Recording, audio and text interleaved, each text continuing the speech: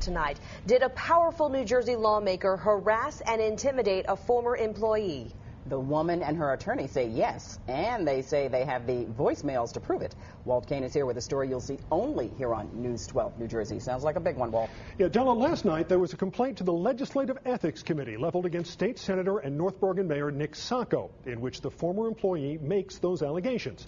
The alleged incident happened more than 8 years ago, but the woman is only now coming forward. And one warning in advance, some of the language in this story may not be appropriate for children. City may have f***ed up all over your life. This is the biggest f*** up you've ever made in your life. Is the man on this voicemail Nicholas Sacco, state senator and mayor of North Bergen? This woman says yes, and 8 years later, she says the messages are still upsetting. How did you feel listening to those messages? I was in fear, scared. Lydia Coleman was working for Sacco as a North Bergen recreation supervisor at the time. She says she was at a bar here on Bergen Line Avenue when Sacco asked her to drive him home. Coleman says she was uncomfortable, so she said no. That night, she says the mayor left her a series of angry messages. I think you better really call me back. You embarrassed me in front of a judge who's my oldest, closest friend. You're a retard. You better realize what you just did. As the night went on, Coleman says she got more messages, and they were increasingly hostile. You don't seem to understand that everything is in my hands right now.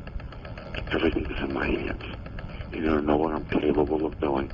You better get back and try to make amends for your scumbag behavior. You don't seem to understand that everything is in my hands right now. Everything is in my hands. When he says that, what are you thinking? It's my livelihood, my job. Is it going to take everything away? In the weeks to come, Coleman says the town reduced her job duties and took away her cell phone. She resigned 2 years later. Her attorney says Sacco's behavior was inexcusable. When he says you don't know what I'm capable of, that means something. That's not your Joe Schmo on the corner saying you don't know what I'm capable of. This is someone with a lot of power, capable of doing a lot of things. We tried to talk to Sacco about the allegations, but he declined. It's regarding the Lydia Coleman tapes. Can I talk to you at all? No. The mayor's spokesman says, "We believe the tapes have been digitally altered. We believe the crude references that are allegedly being made by Nicholas Sacco are fraudulent." The spokesman adds, "The fact of the matter is, Ms. Coleman isn't a credible person. This is not a person who should be believed." Coleman has had some legal issues. Last year, she was arrested on charges of assaulting her boyfriend's estranged wife. The charges were dropped. She also admits she was accused of insurance fraud, but says that charge was expunged. But Coleman's complaint says Sacco also has a history of harassing employees. Last year, this woman, April Tricoli-Bussett, accused Sacco of sexual harassment and ultimately received a $90,000 settlement. Bussett is now one of Sacco's political opponents. And as Sacco's supporters point out, she's also a friend of Lydia Coleman. It's been 8 years. Why wait this long before you came forward? I've held it in a long time. I let it go thinking that, everything will pass. I will go on with my life, but I see that it's happened to other people, and it's got to come to a stop.